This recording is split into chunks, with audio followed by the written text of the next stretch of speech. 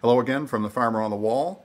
These are hard drives that have lottery tickets on them. Each hard drive's got 200 to 300 plots on them. Each plot has got a whole ton of lottery tickets in it, and every time a lottery ticket wins, you get paid. Used to be 2 Chia, but they've since had a halving. Now it's 1 Chia.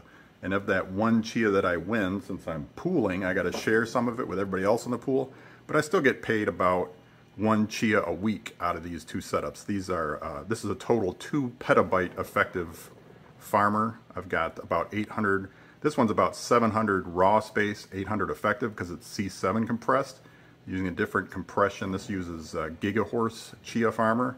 And then over here on the left we have the Blade Bit standard C5 compression, which gives me a little less, it's about 25% savings. So each raw is about 800 terabyte, and I got 1 petabyte effective space. So between the two of them, I'm still getting 1 Chia, still more than paying for the electricity, and then from the previous payouts and everything, it's more than paid off the hardware. So these are just kind of sitting here. But now that we recapped what Chia is, I just wanted to go over that I've purchased a infrared camera, which is pretty neat to see the heat sink coming off of these things. And surprisingly, a lot of these hard drives don't actually emit heat the same way. I'm not entirely sure why. I think some of the actuators is what runs the heads along the drive to read and write. And I think the actuators either aren't as heat producing as the motors, which would make sense, or they just cheaped out and the cover doesn't dissipate heat quite as well as other ones. So you'll see here in a minute, I'm going to switch over to the infrared, but I just wanted to go over the basics of what Chia is. Yes, I'm still farming. I've cut back on the compressed stuff. They now have something called Dr. Plotter. When Chia first started, it was 100 gigabytes per plot. Now they reduced it down to about 80 gigs for this one and about 70 gigs for the one on the right here, the more compressed one. But NoSSD I was playing around with last time had it down to 50 gig plots, and then there's a new thing called Dr. Plotter, which is down to 25 gig plots. The downside of that is you have to pay for a very expensive GPU, and you're more or less doing proof of work more than proof of space at that point. So I decided to get out of that game because I'm not going to pay for 40, 70 GPUs, ridiculous prices and everything. Still sitting at, I do have a small 1050 or 1030 still running on this one here, just so I can compress, and then I've got my integrated GPUs doing the other one. So not much has changed hardware-wise, but I did get out of the compression game. So without any more yapping, let's get over to the infrared. We're going to start over here. Done a couple scans so far, so we'll do the infrared switch. And now you can see the magic of infrared. You can already tell some of these drives, if I get a little closer here, the corner is not emitting any heat at all. And actually, the drives here are the, they're all Exos drives. They're just different states of refurbishment, but you can see here, you can clearly see where the actuators are just big magnets. They don't really produce a lot of heat. But then we come over here, all these drives are fully saturated in heat. So my best guess is there's either something different in the design going on here, or they just have a totally different case that probably dissipates heat better. Either way, it's pretty cool to see how hot these drives get. If you see, I move over to the space here a little bit, it's getting about 100, which pairs up with the 40 degrees that I have on my status page. So about 100 degrees puts out some heat. Another reason I really don't want to do a lot of compress, because I already got plenty of heat coming off just these drives. Move over this way, you can see there's not a lot of heat coming out of the power supply, which makes sense because it's got a fan on it to cool things off. You can see the SSD has hardly any heat at all. That's down in the middle here.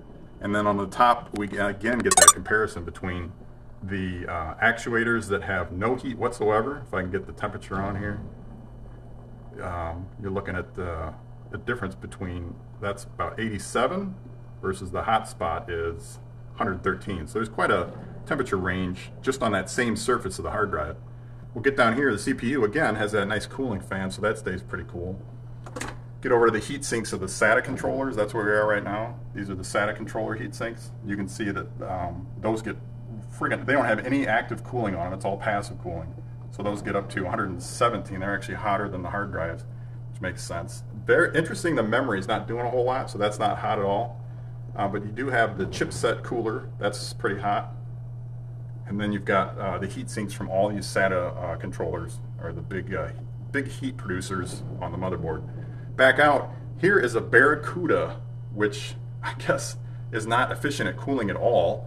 just got a big heat sink in the middle for 105, and then just below it is a 90. So that is one of the strangest looking drives I have in terms of thermal output. The rest of these you can see, we're back to that weird actuator, no heat, and then the rest does have heat. And at this point I'm fairly confident that a lot of that is just the fact that the cover is either a different material or they just cheaped out and didn't make it all aluminum across the top. Not 100% sure though. If anybody knows for sure, that'd be interesting to find out. This is all new to me. I think it's cool just to look at how these, that's another heatsink, by the way, that white spot there. That's my remote SATA controller. We'll see how hot that one's getting. 109, not a whole lot hotter than the hard drives, but still pretty hot. We'll back out here. So that is the, I wouldn't imagine there'd be much temperature difference between the blade bit compressed and the Gigahorse compressed, but we'll find out. This one is the C5 blade bit compressed. And again, it's weird just to see. These hard drives are not that different. I'll actually flip over to video here for you can see what you're looking at. And here is the visual of these drives. You can see right there, they've got a little, that might even be the motor. I don't think that's the motor. I don't know what that circle is, but I would assume it's the actuator. It's just a big old magnet, moves the arm back and forth to read. You can see this, this is a refurb, and I believe these were all refurbed. It's gotta be the cover. You can see here, that might just not be even metal. And then here they made it all metal. So I believe they just went all metal for this one, and this one that just did metal around that side. So I think what we're seeing is just metal. I'll flip back to infrared here. Here's the visual again for an overview. You can see all that stuff we hit on over here with the CPU and stuff. Then we switch over to infrared. And you can see that same thing where the Barracuda is just weird. It has like one little piece of metal. And when you look at it from the visual, you'll see it doesn't look anything like that. It looks like a big piece of metal, but I guess all the heat is just concentrated in that one area. It's an odd drive. That's only 8 terabytes, so maybe because it's less capacity, it's got less platters, less heads moving around. Maybe it just generates less heat, but 102 versus the Exos over here is 100 and, yeah, it's a little bit hotter. I don't know. Your guess is as good as mine. I'm going to take some pictures so we can compare back and forth as well, but if I zoom out here, we'll see this is just weird looking to see all these drives. It's another reason I don't want to be too compressed, because this already generates a lot of heat. I'm coming up on summer. This is more than enough heat to deal with. And since I'm only getting paid 1 Chia, it's really not worth it to have a ton of high-end GPUs spewing out heat on top of all this. Here's the Gigahorse compressed. This infrared camera is having a tough time keeping out. It's just too much heat. That, again, you can see in the middle is another heatsink from a SATA controller. I got to put one SATA controller here to reach out to the other drives, because SATA cables are limited to, I think, 2 meters is their limit, so I'm maxing those out. Really need to see how this, it's got to be the metal case that's just making that difference. Not a lot of temperature on the wires, of course. All just the heat dissipation. And then the PSU and the CPU fan, those are both keeping everything cool, so no heat buildup there. This one actually is an NVMe drive in the middle. I'm surprised it's putting out as much heat as it is. It's not really doing a lot. And then if we roll over here, we should see the heat sink from that SATA controller, which surprisingly is not putting out a lot. Oh, there it is. Yeah, that's a pretty hot heat sink there. And here we go. Definitely not as, you definitely can't see any of this. It's pretty cool how it looks all innocent and pure when you switch over to the infrared and you've got all that heat pumping out. But no fans on them, so the heat just kind of sits there, and then over time, you know, air just dissipates it. This one's cool to look at this wall. Let's switch over to infrared here. And this one you can see again, and actually what's weird is these are all MDD drives, but it looks like this one was a refurb that had a full aluminum cover on it. And then, yeah, you can see this is MDD surveillance. Kind of cool how it puts a little bit in there. And then this one's the same thing over here. Or that's not the same, that's the NAS. They're all the same, they just slap different labels on them. But you got this one here with his heat dissipation. That corner must not be metal at all. And then right above it, same exact drive, just probably a different parent drive before it was refurbished. That one's got a full metal top to it. And then if we move over here, there's absolutely zero heat coming out of the USB hub because it's not really doing a lot of work. little bit leak over from that one drive. And then come over to the corner, more of these weird drives. Wish I had more different drives now, just for the different heat signatures. There's a really hot one. What's this one running? I think this is so hot because it's close to the motherboard. 103? It's actually not that bad. Ah, maybe this one over here. It's tough because the FLIR keeps changing it's more temperature difference rather than total temperature output. Nothing from the switch, nothing from there. The only thing we have is heat sinks and hard drives. But it's still cool to see them all. So that is the video portion. I'm gonna get some close-ups of the visual versus thermal. Pretty neat to see. Very quiet. Still doesn't make any noise. Still making money. Still looks cool. So I'll keep on running it as long as Chia keeps paying me for it. I think I made, it's pretty impressive, almost $8,000 with this all said and done over 2 years. So that more than paid for the initial cost of everything.